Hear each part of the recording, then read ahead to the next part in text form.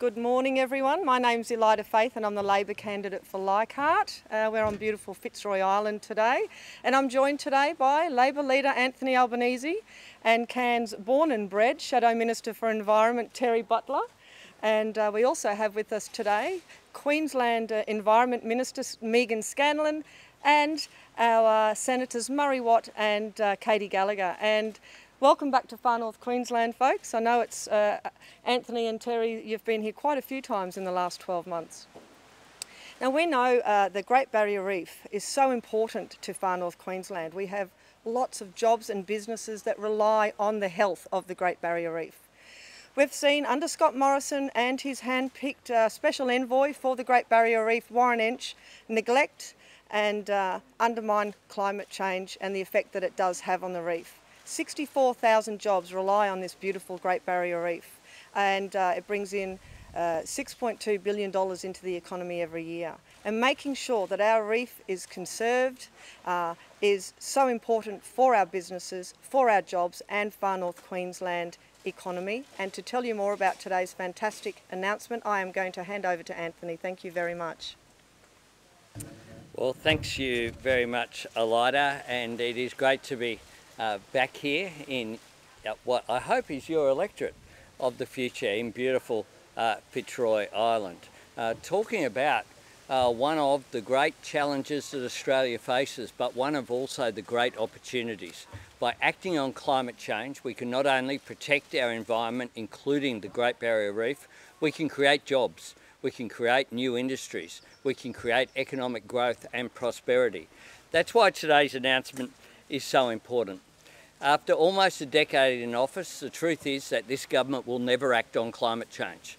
They have had 22 different policies on energy and haven't landed one of them. We have one policy we've announced, fully costed by Reputex, we'll implement it in government. Today's announcement is about ensuring that future generations get to enjoy the Great Barrier Reef. The Great Barrier Reef, of course, we know, is vulnerable. It's been neglected by this government. And at the end of its third term, they've decided to provide some funding for it. Well, we'll provide additional funding, and today's announcement will do just that. Today's announcement includes additional programs to protect the reef. It also includes our Saving Native Species program of $220 million aimed at eradicating the yellow crazy ant, which is a threat to the reef and a threat to the communities around Townsville and Cairns, but also about koala conservation as well. That is so important. And in addition, we have 1,000 full-time equivalent land care rangers. We need to engage with First Nations people. They have knowledge that has been built up over 65,000 years of how to protect and care for the land and water in this great island continent of ours, Australia. And we need to take advantage of that knowledge. Land care rangers is about job creation. It's also about protecting the environment. I might leave it there, but we're going to hear from our Shadow Environment Minister, but also the Queensland Environment Minister before we take your questions. Thanks Anthony, and thanks everyone. Isn't it a beautiful day to be here on Fitzroy Island with Anthony and Elida, of course with Katie and Murray, and with Meaghan Scanlon, who's the Queensland Environment Minister, who'll speak to you shortly. It's crucial that we protect and conserve the Great Barrier Reef for future generations. This is a World Heritage listed property, one of two in this area in fact, the other one of course being the wet tropics. And we know how important it is that we preserve and protect the reef for future generations so that everyone gets the chance to enjoy it. It's important environmentally, it's important for recreation, and it's incredibly important for the Queensland economy. 64,000 jobs reliant on the Great Barrier Reef. Labor understands this, and we understand that the greatest threat to the Great Barrier Reef is climate change. That's why the most important thing that you can do to help preserve and protect the Great Barrier Reef is to elect an Albanese Labor Government so that you can get a government that will take real action on climate change. But climate change is not the only threat to the Great Barrier Reef. Things like crown of thorns starfish, things like water quality issues, And that's why it's so important to really invest in the Reef 2050 plan and in conservation measures to protect and preserve the Great Barrier Reef. So Labor will work in partnership with local governments, with natural resource management groups, with Indigenous rangers and traditional owners, and with others to work on those immediate shovel-ready projects that we can deliver together collaboratively that will have conservation outcomes for the Great Barrier Reef and will also create economic benefits for this region. We'll also be committing $15 million towards research at the southern end of the Great Barrier Reef in Gladstone. Really important research to create more seagrass, which will also foster more dugongs, making sure that those ecosystems are kept healthy. We're committing to funding the Reef 2050 plan. This plan is crucial for keeping the Great Barrier Reef off the World Heritage in Danger list with the World Heritage Committee. Under this government's watch, under the near decade of Liberal national governments, there have been too many close calls where the reef has almost ended up on that in danger list. We think it's important to do everything possible to keep it off that list, and Labor will fund the ongoing continuation of the Reef 2050 plan, and it's a disgrace that this government had only funded it to 2023. What an absolute disgrace from this government. We'll also be making sure that we work with traditional owners and Indigenous rangers groups across the entire area for the Great Barrier Reef, because we understand and we know that traditional knowledge is so important for conservation, for protection, and also for economies here in far North Queensland and in North Queensland. Anthony's also talked about our Saving Native Species Fund. Under the current government, native species have really suffered. Recovery and protection has suffered. So we're committing a $220 million fund towards saving native species. Some of that money, as Anthony has said, will go to the eradication of the yellow crazy ant, one of the world's most invasive species, in the top 100 invasive species in the world. I heard someone this morning describe it to me, a local say to me, you know, it's worse than cane toads, and they're absolutely right. We've absolutely got to eradicate the yellow crazy ant, and Labor will commit funding to supporting eradication efforts, both here in the wet tropics around Cairns and in the dry tropics around Townsville, because we know that this has to be done. It's so important to local areas, and it's so important even to making sure that communities here aren't suffering from this invasive pest. We're also going to put serious effort into koala conservation.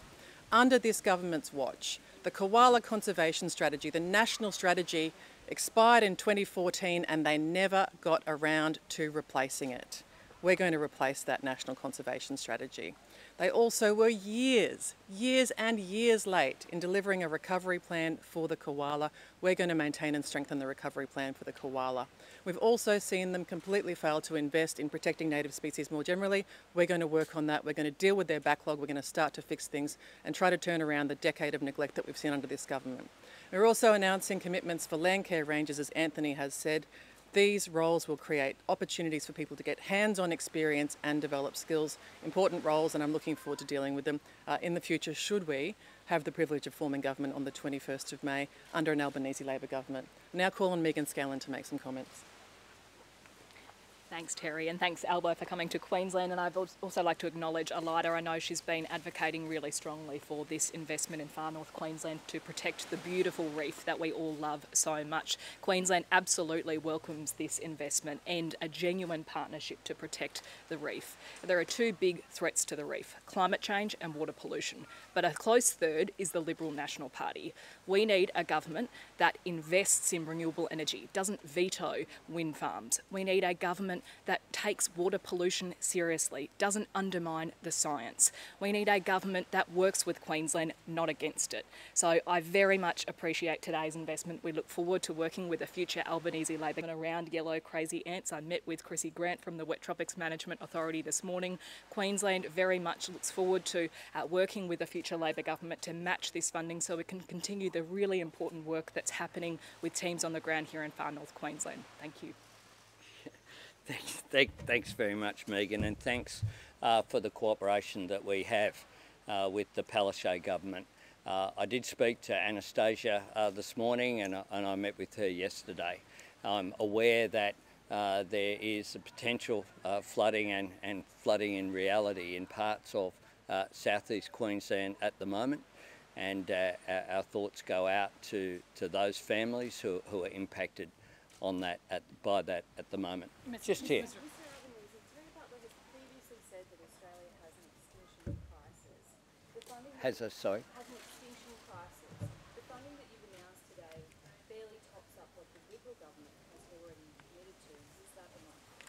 Well, I'll ask Terri to comment, but one of the things that we're dealing with here is that we will inherit $1 trillion of debt. So what we have done is to make sure that all of our promises are responsible, that every single dollar that is invested produces value. And that compares with, let's think about what the alternative is here. The alternative is a bunch of people go into a meeting in Canberra, expected, it lasted for about an hour, maybe under, didn't ask for anything from the Great Barrier Reef Foundation and walked out with $444 million of taxpayers' funds. $444 million without having asked for anything, with a handful of staff and no track record of being able to invest. That's the alternative here. What Labor is putting forward is a considered, practical plan to make a difference. It's one as well that will work with landholders to make a difference because we understand that the natural environment is something that we have a great responsibility to hand over to future generations in as pristine a state as possible. Don't know if Terri wants to comment? Thanks, Anthony. And look, the fact is that Australia is a world leader in mammal extinctions, and that's just a fact. And if we are elected on the 21st of May, we are going to inherit a near decade of neglect in relation to native species. The Auditor General recently published a report that said under this government's watch, since the end of 2013, only 2% of recovery plans have been made within statutory timeframes. Only 2% of threatened species recovery plans made on time under the Liberal National Government. That's the sort of government that we're dealing with. We're now going to have to try to undo a near decade of neglect. That's the work that's ahead of us should we form government. Mr. Albanese. Hang on. Small spider. Mr. Albanese, Just being careful about the native species, just here. Just on your federal ICAC model, Mark Yes. Dreyfus has said that it would be able to look back into things that occurred 15 years ago. And given you've said on multiple occasions that the current coalition government has an issue with corruption on its front bench, aren't you paving the way for your model to investigate current coalition front benches and also including the Prime Minister himself?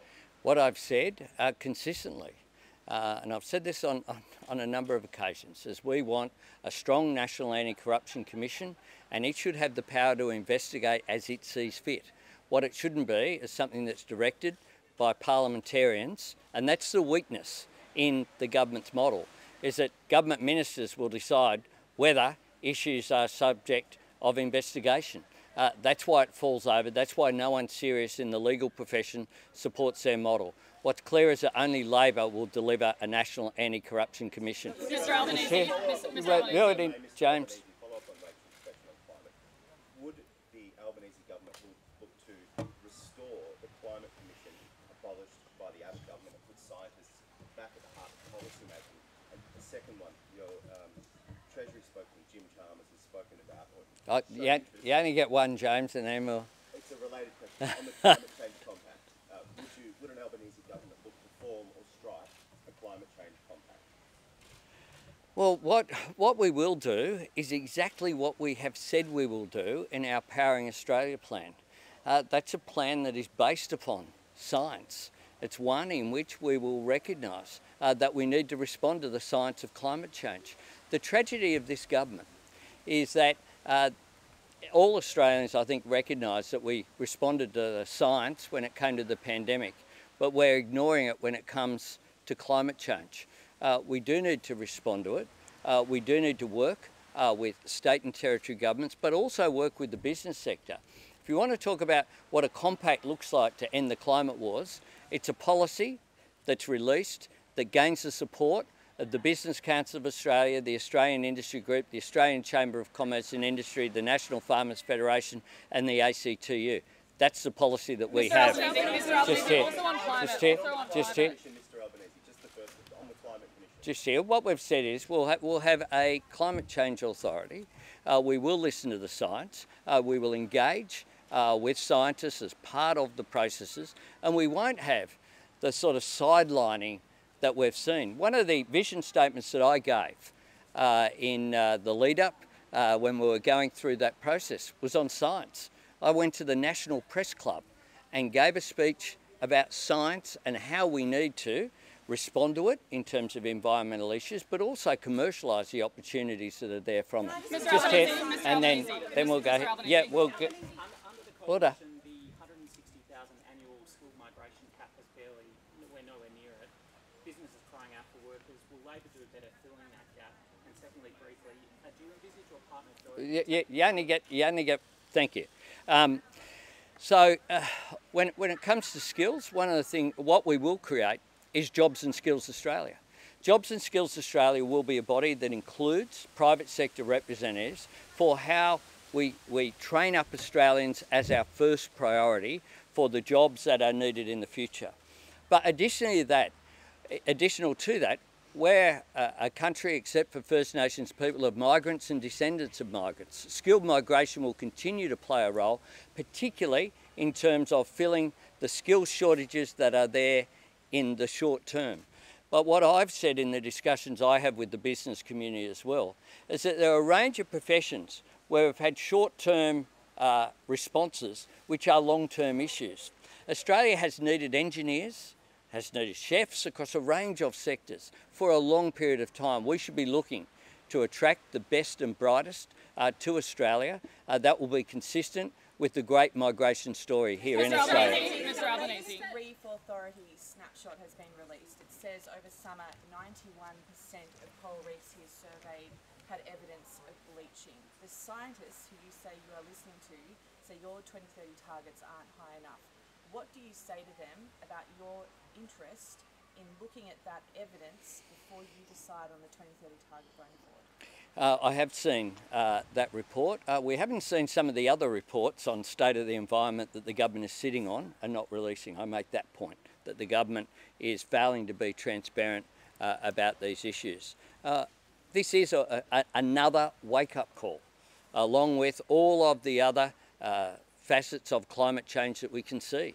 The increased flooding, even in areas that's unusual to have this much rain in southeast Queensland in May, for example. And we need to respond. I'll tell you what, I'll make two further points. The first is that here the local member, Warren Inch, speaks about the Great Barrier Reef and the need to take action.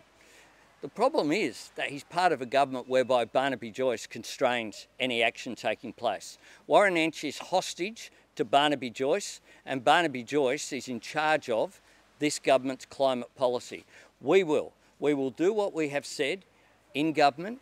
We believe it is a good policy. It's one that's been welcomed. It will end the climate wars. What it will do is enable good economic and employment outcomes whilst looking after the environment. Mr. Albanese, Mark Dreyfus gave a speech at an event marking the end of Ramadan where Han Chinese people were dressed up as members of the oppressed Uyghur Muslim community. Do you think that was appropriate for him to attend, and does that undermine the tough stance you've said that you'll take on Chinese human rights abuses? So I'm not aware of the issue. What I will say is we've been very consistent, including Mark Dreyfus has been consistent about the need to stand up for Australian values, and Australian values are about human rights. Australia values human rights. We have spoken out about the treatment of Uyghurs, about what's occurred in Hong Kong, about Taiwan, about other minorities, including in Tibet, that are suffering from human rights abuses. We'll continue to do so. If you turn up at events, you're not in control of who's at those events and what they're wearing. That's the truth of the matter. Hang on. Those who yell the loudest will not get the next call. Okay, here. Just back on Anna's question. The scientists at the moment are saying that Australia needs to have a commitment of a minimum of 50% by emissions reduction by 2030. Your target is only 43%. So how can you say that you're listening to the scientists when your target is not at that? Because what we did, we didn't come up with a target and then decide how to get there. What we did was we put in place what are the mechanisms that can drive change through the economy. What's a way we can increase the uptake of electric vehicles? What are ways in which we can have community batteries? What are ways in which we can support renewables? Renewables will be, under our plan, 82% of the national energy market by 2030. Our plan is a serious plan. It's one that's fully costed. It's one that we will implement in government. You talk about these Just here. other issues. Just though. here. You talk about Just the other here. issues, Just though. here. Just here. In 8 days' time, you could be Prime Minister of Australia. The government has long said that the rise of China is posing as a strategic threat in the region. Do you believe that Beijing is trying to export its ideology? And is China a military threat to Australia? China is forward-leaning. It's more aggressive in the region and it's trying to extend its influence in the region. Australia needs to respond to that. That's why us are failing to respond appropriately in advance to what we've seen happen in the Solomons is a foreign policy failure on this government's watch. Australia needs to work. People get one question. Australia needs to respond by upping our presence in the region. We've said, for example, in the Pacific that we will have an Australian Pacific Defence School. We've said we will have a doubling of maritime security assistance in the region. Protecting those fishing areas is so important for Pacific Island nations. We've said we'll restart the parliamentary visits program that Malcolm Turnbull had that's been abolished by this government. We'll have different migration systems in terms of the Pacific labour market, but also more permanent migration. We'll increase Australia's voice into the Pacific as well, something that's been ridiculed by this government, and we'll increase aid by more than $500 million into the region. We will have a comprehensive plan of engagement in the region. We'll do that because it's the right thing to do, but we'll do that also because we need to work with our allies to make sure Australia remains the security partner of choice in the Pacific. Jen, and then. Describe himself as a bulldozer. Is he the loose unit? And he also said that, I know things are going to have to change with the way I do things. Let's put that on here. Well, Scott Morrison has today said he's a bulldozer.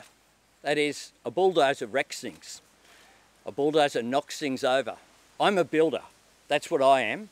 And if I'm elected Prime Minister, I'll build things in this country. I'll build better infrastructure. I'll build a response to climate change that, in partnership with our allies, including the Biden administration, I'll build the skills capacity of this nation up. I'll build people's living standards up as well. This Prime Minister has said as well, I find it quite extraordinary, that this government have been there for almost a decade. This Prime Minister has 4 years in office, and what he's saying is, if you vote for Scott Morrison, I'll change. That's what he's saying. Vote for me and I'll change. Well, if you want change, change the government. Change the government, because we can't just have 3 more years of the same. And Scott Morrison, if this government is re-elected, it will be more arrogant, more out of touch. It will abuse taxpayers' money and treat it like Liberal Party money, even more so than it has during this term. This is a government under Abbott, Turnbull and Morrison. Nothing quite says the law of diminishing returns like Abbott, Turnbull, Morrison. They've got worse, they've got more arrogant, they've got more out of touch, and now the Prime Minister is putting his hand up and saying, I'll change. Well, if you want change, change the government on May 21. Just here, and then Richard. Thank you. The WA government has revealed a $5.7 billion surplus. Mark Meaghan said other premiers are going to be so jealous, some of them will look like they've swallowed a bumblebee. What do you make of this, and how do you plan on, if you are elected, dealing with the inevitable argument we're going to see around GST carve-up? There's also been some commentary that the fact the Labor WA government have posted a $5.7 billion surplus and are able to do things like give $400 power credit cards to voters might actually help your own election pitch. Do you agree? Labor can manage money. Mark Meaghan has managed the WA economy very effectively. He's the Premier and he's the Treasurer. He's a friend of mine, and the difference is between me and Scott Morrison is that when you're faced with a choice between Mark Meaghan and Clive Palmer, I choose Mark Meaghan. Scott Morrison chooses Clive Palmer. On today's announcement, it seems like most of the money here is going symptom rather than the cause of climate change here. How do you marry up what you're putting out there as a pledge to protect the Great Barrier Reef when you are also committed to the coal and gas industries in this state of Queensland? You need to do both. You need to do both. You need to address climate change, not just by domestic action, but by being a part of international action as well. And the difference is that a Labor government that I lead will work with the Biden administration, will work with people who want to respond to climate change, will work with Boris Johnson's government in the United Kingdom, will work with Jacinda Ardern. At the moment, Australia goes to international conferences. Scott Morrison gives an empty speech to an empty room. That's what happens at the moment. That's what happens at the moment. We have a serious plan to deal with climate change, and we also have specific plans of working. When we drove from Cairns all the way to Maryborough earlier this year, we met with people who are banana growers. We met with people in the prawn industry. We met with people in the agricultural sector, including sugarcane. We met with the industry in each of those towns along from north-south to Queensland. And one of the things that came through is that industry and farmers and business want to work in these areas. The tragedy about climate change and the debate in this country is that the government is trailing business, it's trailing farmers. We can end the climate wars, but to end the climate wars, we need to end the government. Majura. Environment Minister recently lobbied delegates of UNESCO so the reef would avoid an in-danger rating for a couple of years. Aside from the funding initiatives directed at the reef, would a Labor government also resort to lobbying delegates of UNESCO, or would you allow the body to go with the advice of its scientists uninterrupted? Also, Natasha Files is the new Chief Minister of the Northern Territory. Sorry? Natasha Files is the new Chief Minister of the Northern Thank you. Territory. Thank you. Well, firstly, can I congratulate Natasha Files on her election as Chief Minister of the Northern Territory. I know Natasha well.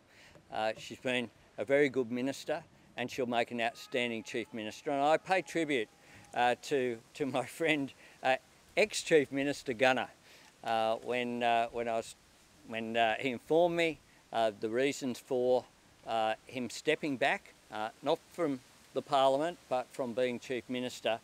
I have the utmost respect for someone who makes a decision like that, and I wish him and his family, including his very young family, all the best. And the first, sorry, I will give you two, because that was... Oh, sorry. Yep. Yeah. Thanks. Look, we will always lobby and engage with international bodies in Australia's national interest. It is in Australia's national interest for the Great Barrier Reef to not be listed as endangered. We supported the actions that the federal government took. But what it needs is a bit more than lobbying, because the game is up. The world knows that this government aren't serious about climate change. They know it, they're onto it. It's like the Prime Minister saying, you know, vote for me and I'll change. He's saying that because the Australian people are onto this bloke. They don't trust him. They know that he is trying to get through an election campaign without a single positive agenda for a fourth term. We are now just 8 days out from polling day, and all this bloke has is fear and smears. Fear about the alternative government. No plan for the future, no plan for climate change, no plan for skills, no plan for nation building infrastructure, no plan to grow the economy, no plan for national reconstruction, no plan to increase the economic participation of women, no plan to deal with the cost of living crisis that there is in this country. And he's now saying, Scott Morrison is saying, wages will always be lower under the Liberal Party. That is what he is making very clear. This is a guy who during the last election campaign said if we take action on climate change, the sky will fall in. If we support electric vehicles, there'll be no weekends in Australia. And now he's saying if we give people who are on the minimum wage just $20.33 an hour, we give them an extra $1 an hour, the sky will fall in. What they know about this bloke is that he is not on their side. He will not change. He will just get more arrogant, more out of touch, less trustworthy. From the Prime Minister today, a sign of desperation. And if Scott Morrison is feeling desperate, does that mean you're feeling pretty confident at this point? No, we have a mountain to climb. Labor has only formed government 3 times from opposition since the Second World War. Just on 3 occasions, under Whitlam, Hawke and Rudd. It is hard for Labor to win from opposition. That's the starting point here.